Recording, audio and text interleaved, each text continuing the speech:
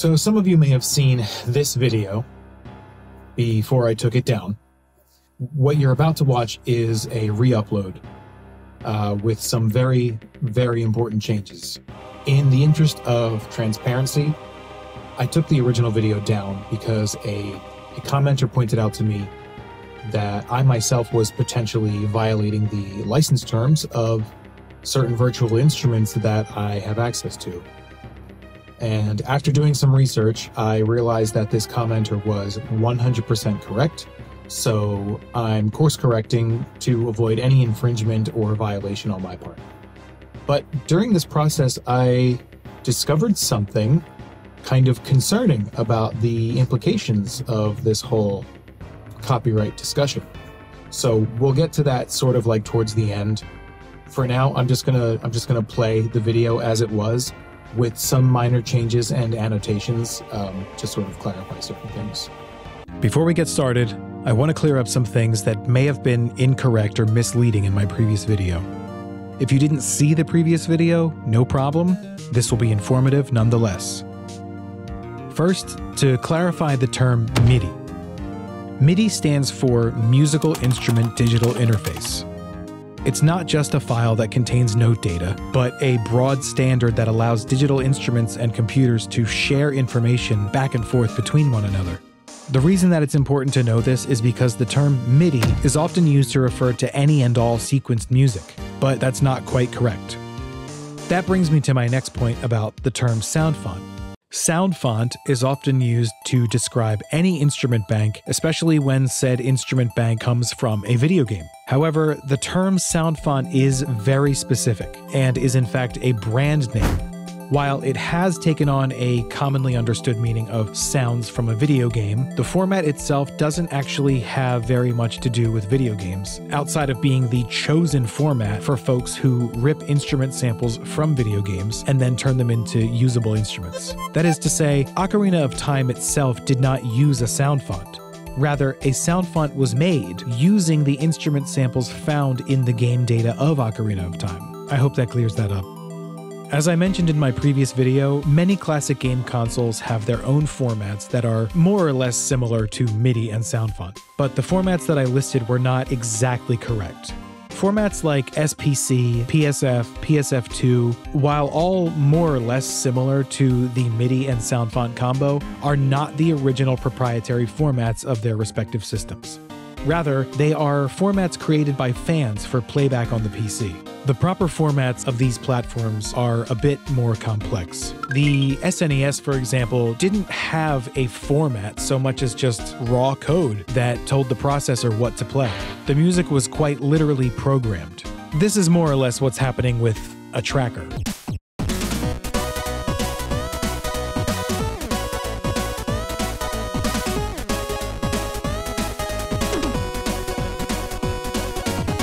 The PlayStation 1 used formats like ACAO, VAB, and some others.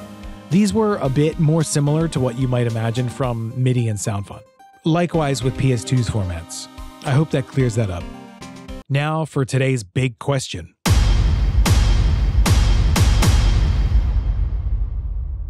Are video game sound fonts legal? Disclaimer, I am not a lawyer or a legal professional, and this is not legal advice. Well, we have a few things to cover. Sound fonts extracted from video games fall into what you'd call a legal gray area, and there are several reasons why.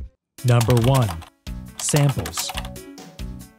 The instrument samples found in sequenced video game music almost universally come from romplers like the Roland JV1080, the Korg Triton, the EMU Proteus 2000, and more, or from sample CDs.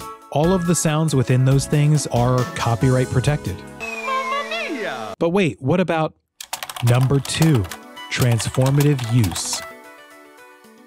In video games, a sound may originate from something like this, but is usually modified. For example, it may be compressed, truncated, layered, converted from stereo to mono, or bit crushed to save space. These changes can be considered transformative, In copyright law, a transformative use adds new expression, meaning, or message to the original material, potentially placing it outside the bounds of copyright infringement. Potentially. Another important consideration is number 3, sales impact. These modified, compressed samples typically don't serve as direct substitutes for their high-quality originals. This sound is just not the same as this sound, reducing the risk of impacting the sales of the original sound sources. Basically, if it's not affecting the manufacturer's bottom line, they are most likely not interested. Before we move on, gotta shout out today's sponsor. Just kidding, I'm not sponsored. However, I would greatly appreciate if you joined me over on Patreon to support the channel. You can have custom music made for you in almost any style. For example, you might want to hear Megalovania in the style of Super Mario 64, or Silent Hill in the style of Metroid Prime, whatever you want. You can also get a full sound font or contact library built from the ground up just for you. Number 4, ownership of game assets. Okay, so we covered transformative use. If these samples are modified, well, then that means they become part of the game's assets, meaning the rights belong to the game developer or maybe the composer. This would, in turn, indicate ownership of the rights to the respective sound font, right? Wrong! It's me, SoundFont Guy of the Future, and I've come back to make a very important correction. The ownership of these sounds remains solely with the manufacturer. Roland, Korg, Casio, Spectrasonics, or whichever company created these sounds is still the owner of them. In fact, it could be argued that these game developers and composers broke copyright by copying these sounds and kind of distributing them. But also maybe not. Keep in mind, the copyright landscape around these things has changed dramatically since those days. Copyright laws change, technical limitations are exceeded, the internet muddies the waters, and things that used to be okay stop being okay. Anyway, back to the video. But don't panic yet, because we still have to talk about number 5, widespread use and lack of legal action. Despite this gray area, no legal action has been taken against the widespread use of ripped sound fonts. Not to beat a dead horse, but the most notable example here is, of course, Toby Fox with Undertale, which used video game sound fonts and led to him being hired as a guest composer for Smash Ultimate. Yeah, ever heard of it? As well as Pokemon Sword and Shield. And we all know how jealously Nintendo guards its intellectual property. So if Nintendo is tolerant of it, it stands to reason that others would be as well. Wrong! Before we get to the answer, it's time for a pop quiz! Can you guess the sound fonts? You'll only have a few seconds each, so make sure you're ready. Okay, here we go.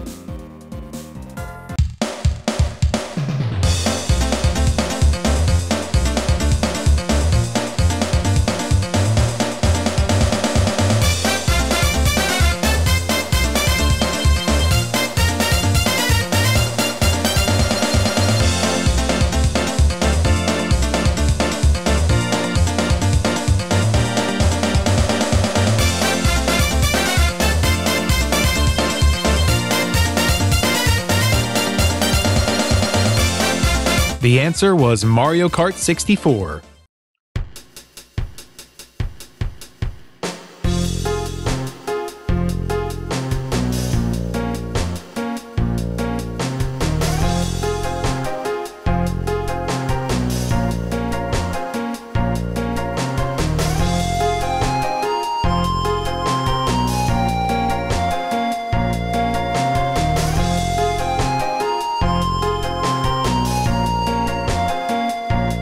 And the answer is Final Fantasy IX.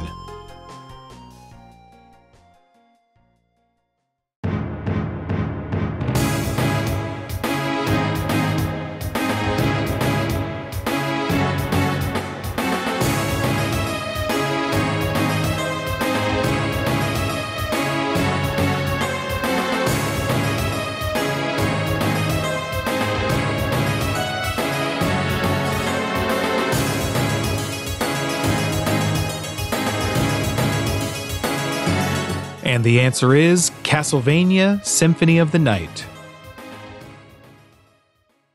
So, how'd you do? Tell me your score out of 3 in the comments, and tell the truth. The big question: are video game sound fonts legal? Well, the fact that these sounds are often transformed and potentially owned by game developers adds to this gray area. Basically, it's unclear who actually holds the rights to these sounds. Wrong! Is it the source rompler or sample CD? The composer who modified the sound? The game company that owns the IP? While there hasn't been any legal action so far, it's important to be cautious. I can't in good conscience say that it's safe. Unless maybe you own the original sample CD or rompler, or a license to use them. If you decide to use a sound font ripped from a game, you are technically taking a risk, though it seems to be an incredibly small one, especially if you're just doing it for fun as a hobby. However, yeah, you thought we were done, but we're not. If you are genuinely uncomfortable using video game sound fonts for fear of running afoul of some company's copyright sharks, there is still hope. And it's me. One of my favorite pastimes is to create sound fonts and contact libraries inspired by classic games, but without actually using any assets from those games. I use a combination of my own live recorded instruments, software effects, and public domain samples to create my very own virtual instruments, all of which are 100% free to use without any fear of copyright infringement. As I mentioned, you can request a specific instrument be made via Patreon, and once an instrument is made, it is free and open to anyone and everyone who wants to use it. That's it. That's the video. Thank you for watching.